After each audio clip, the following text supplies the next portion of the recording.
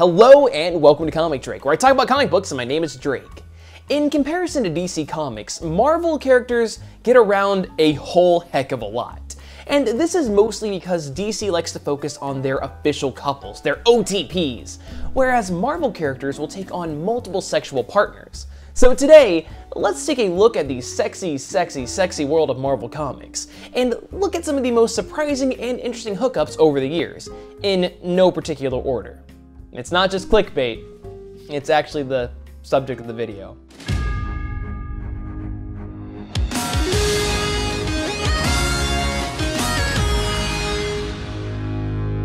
Starting us out is one hookup that I have mentioned multiple times in the past, but it's a pairing that I seriously find interesting.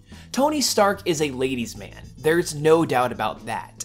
However, in 2013, Tony went off on several adventures in space, and much like Captain Kirk, he fooled around with several space ladies.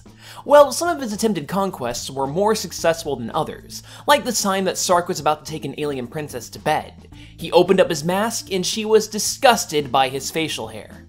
This actually wasn't the first time that an alien woman was attracted to Tony while his entire body was encased in armor though. Fun fact, after the day was saved in the iconic Infinity Gauntlet event, he and the warrior Gamora flirted for a bit. This came full circle when Tony briefly joined the Guardians of the Galaxy and sealed the deal. But clearly Gamora wasn't impressed and Tony was left in pain. No wonder it was so awkward between the two afterwards. Hey, remember that woman from Spider-Man Homecoming? You know, the one with a few lines and was in charge of the mostly unexplained Department of Damage Control? That's Anne-Marie Hoag, and let's have a quick history lesson. Anne is the head of Damage Control, a private company that cleans up after superhuman scuffles, doing repair work for heroes and cities, but even for some villains like Dr. Doom as well. Miss Hoag is tough as the nails, able to go toe-to-toe in negotiations against Tony Stark, and even have a brief stint as an advisor to the President of the United States. Miss Hoag and Damage Control as a whole have never been too well known, and these days they're relegated to brief cameos. In one recent example, it was heavily hinted at that Anne and freaking Luke Cage actually have some sort of romantic past. This came completely out of left field and was never elaborated on and never mentioned again. It's a strange bit of trivia that has been pretty quickly forgotten, kind of like Damage Control itself. Spider-Man has had two iconic love interests. There's Mary Jane and Gwen Stacy. However, it's been established that Peter and Gwen never did the deed, which is interesting when you consider who Gwen has slept with. Peter Parker's greatest nemesis, Norman Osborn, aka the Green Goblin. The Sins Past storyline, featured in Amazing Spider-Man number 509 to 514 in 2004, is highly controversial among comic fans, and even mentioning it is bound to get them riled up. Honestly though, it's easy to see why. Sins Past revolves around the fact that while Gwen was with Peter, she had an affair with Norman Osborn, the father of her ex-boyfriend and Peter Parker's best friend, Harry Osborn. If that wasn't enough, Gwen got pregnant with Norman's kids and went off to Paris to have them delivered in secret. This also ended up retconning the motivation for Norman killing Gwen Stacy in that iconic scene, permanently tainting the entire Spider-Man section of the Marvel Universe. There is good reason why Spider-Man writers have gone on record stating that they would never touch or even reference this story. But until it's explicitly wiped from existence, Green Goblin's O-Face is still canon.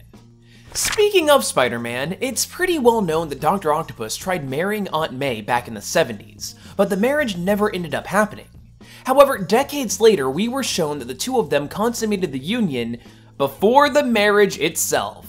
To make things even more disgusting, this was the storyline where Doc Ock swapped minds with Peter Parker just before deciding to become the superior Spider-Man.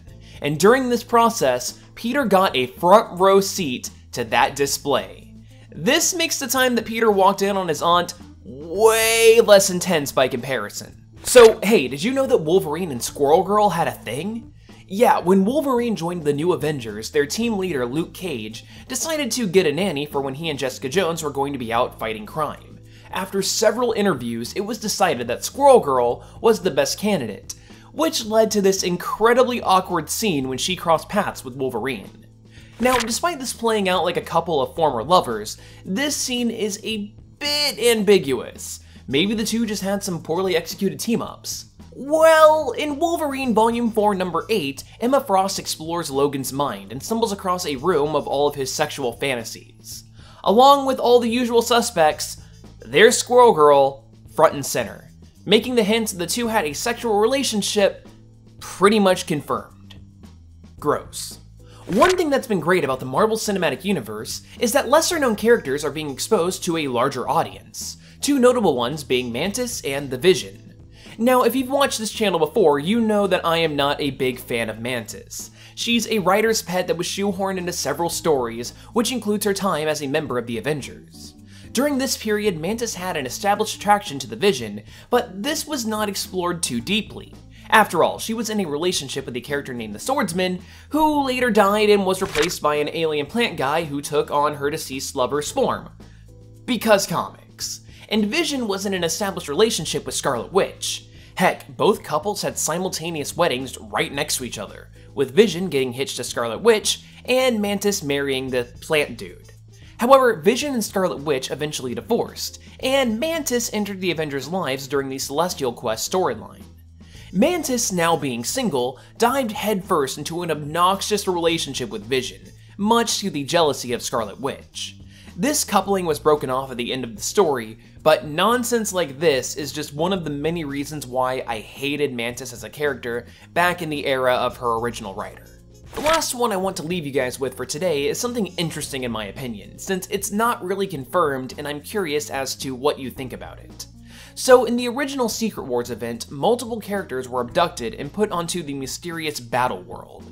At one point, Ant-Man's ex-wife, Janet Van Dyne, aka the Wasp, struck a brief ceasefire with Magneto, and the two of them started swapping spit pretty much instantly, and the scene immediately cuts away. The next time that we see the two, Magneto can be seen creating a comb for Janet out of metal and pouring the two of them some refreshments. But before too long, the X-Men show up, and Wasp reveals that she was just going along with Magneto to earn his trust. Like I mentioned, this entire scene is incredibly vague since we don't see what happens in between the kiss and making the comb. So I'm gonna leave it up to you guys. Did Magneto and Wasp actually hook up, or did Magneto just create the comb for Janet, who needed to comb her hair after an intense makeout session? Let me know down there in the comments below. As always, this video would not be possible without all of our supporters over on Patreon. Badasses like Sebastian Walker, Nate Kiellach, Yosh Flores, Bonnie Davies, Ashley Donson, and Billy Lewis. Thank you guys so much, and you can see even more names of our supporters down there in the description below. But if you like this video, then why not consider watching another one, or even considering subscribing if you really enjoyed it. Hopefully I'll see you next time, and hopefully this video wasn't too clickbaity for you.